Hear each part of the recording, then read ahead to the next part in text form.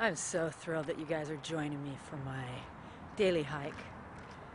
There's a reason why I want to bring you along. I've been thinking about it. I feel that a lot of things are going on in my life right now. I'm at a crossroads. I'm feeling a big shift. And since the first of last year, I've been drawn to nature. And luckily, I have this little hike right in my backyard. So I wanted to share it with you to see if you could feel it through me, through this video. And that's why I'm holding you in my hands. So instead of a tripod, bring you in a little more intimately here. This is our fun little trail. It's right next to a freeway, so it's pretty meaningful that we go from noise of the city, which I can't believe I still live in LA, to, here we go, climbing the steps, to the quiet sounds of nature. And the one thing about this shift that I've been feeling is I feel that I feel my purpose in this life is really coming to the forefront. And I feel it strongly.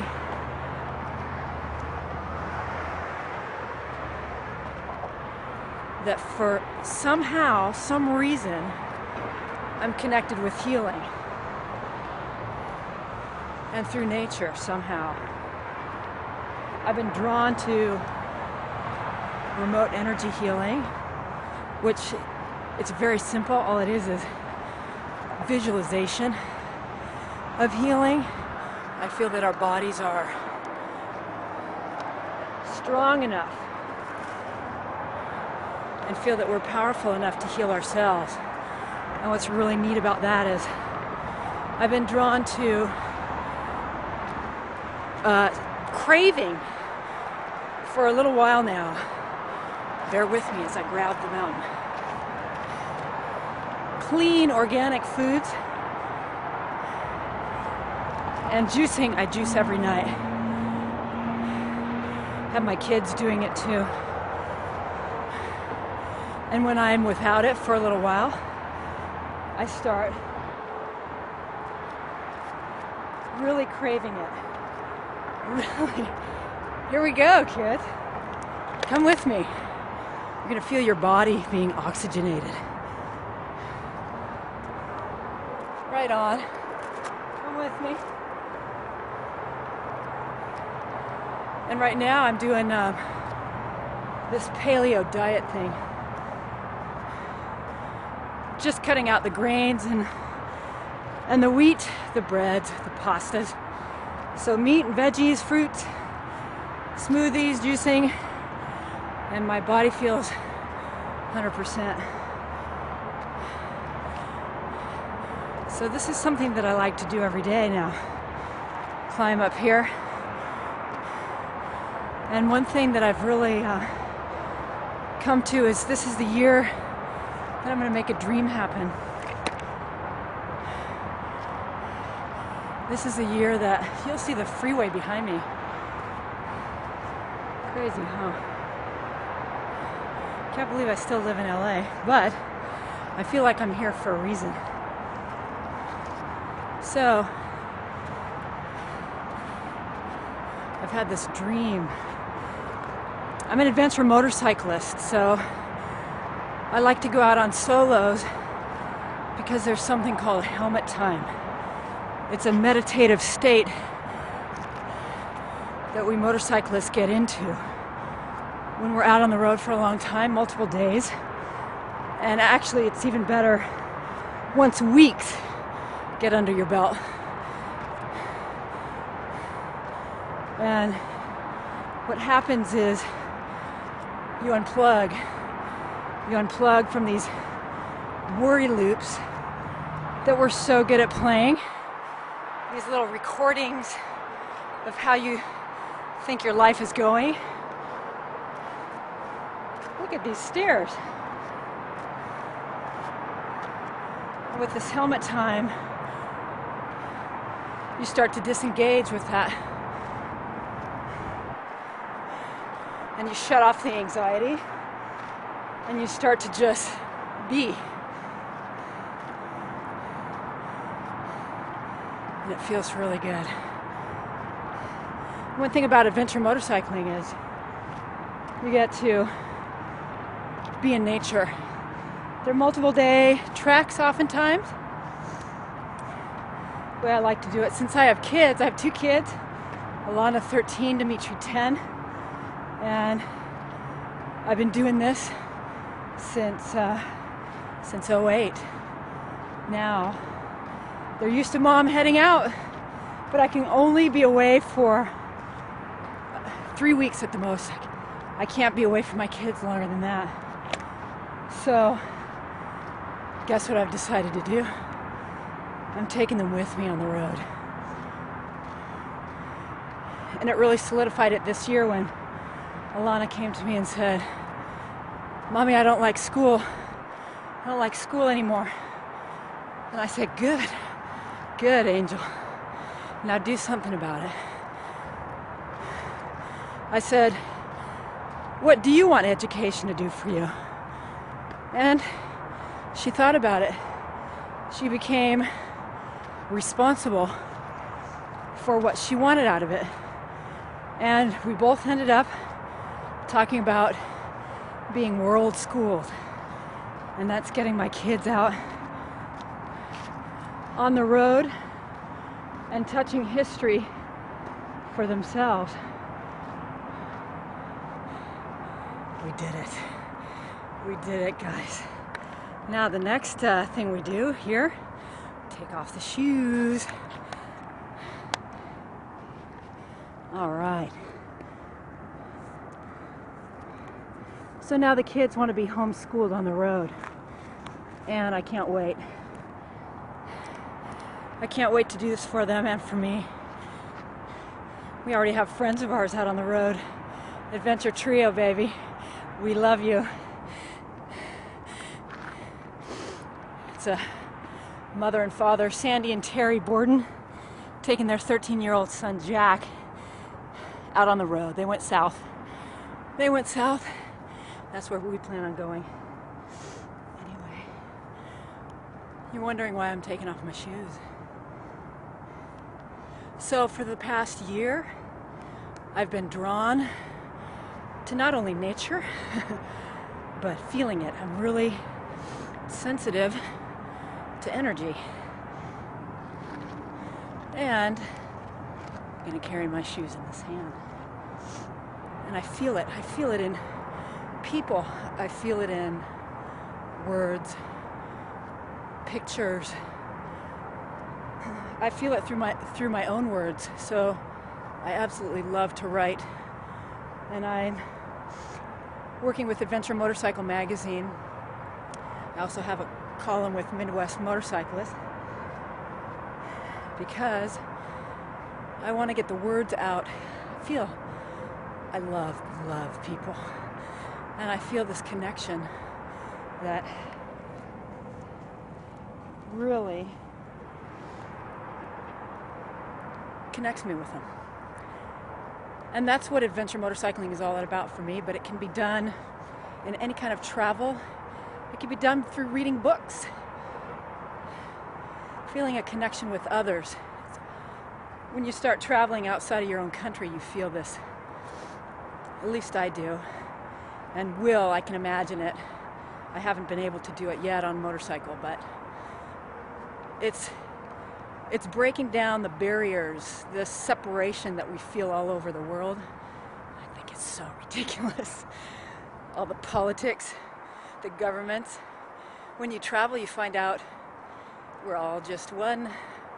We all have the same basic needs and want the best for our children and our families. And we all have a common thread of love and laughter. Everyone loves to laugh, no matter what the language is. And I feel that with the bike, I feel that my bike is the needle and I'm the thread, and we're weaving this tapestry as we become one out in the world with nature, people, and destinations. It's pretty fun and exciting. Anyway, we have these fabulous hills.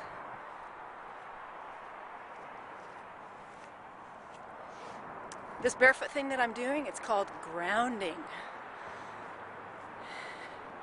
And I can actually feel the energy of the earth under my feet. My feet vibrate. My feet have been vibrating for about six years. And if you'll breathe with me on these treks, maybe one day you'll feel it in your body when you take deeper breaths, pulling in not only air and oxygen, but I feel that it's energy. And I'm using the word energy. You can replace it with whatever makes you feel comfortable. It's just a feeling. All I know is I feel physical sensations that are proof to me that something is happening. You can see the nice little canyon where we live right behind me. And hopefully you won't be able to hear the freeway anymore.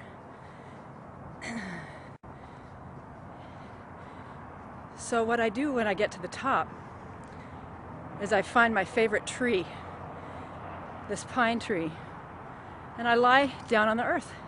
And I just close my eyes, take a little nap, quiet my mind, and listen to the wildlife. It's beautiful up here. And I really love doing this every day. And it's helped me, it's helped balance me. In this hectic world of ours, you know, everyone's suffering from depression and health issues. I'm going to share something wild that I've been doing recently. A friend of mine 2 years ago, very intuitive, said, you need to massage yourself. And I kind of took it in half-heartedly at the time. Oh yeah, sure, massage myself. It's much more fun to have someone else do it. But 2 years later, today, just this week, I heard his voice say it again. But this time it meant more to me. And I thought, okay, fine. Just in bed, from my feet, I intuitively felt from my feet, we're going sideways, folks. I massaged myself on each side, lying sideways in the bed, all the way up to the top of my head. And all the while just saying out loud, releasing blocks, whether they're health issues, just issues. We all have some. Just releasing it, releasing the crap, releasing it. Let it go.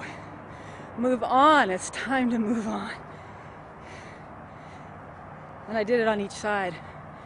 I swear. So I'm doing it morning and night.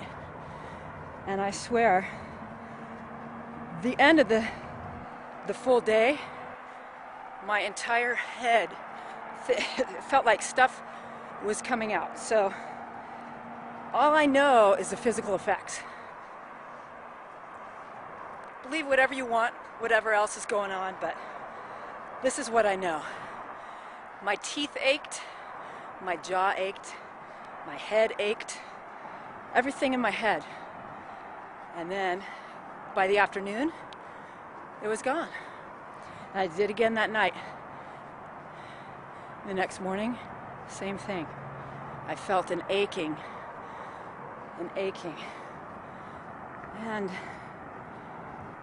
you guys, so I'm bringing you along. This is our experiment. This is our experiment.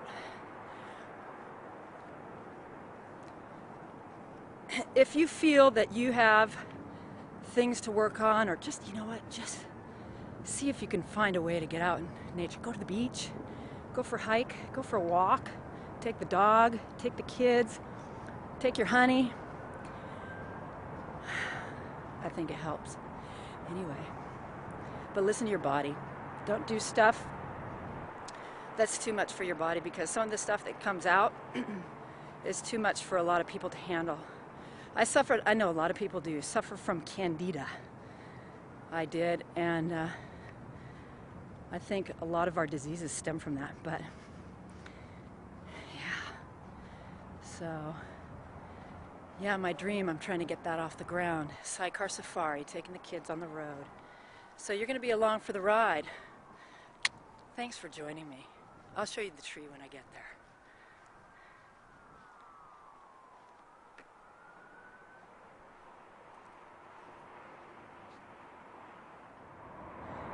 Found the tree, guys.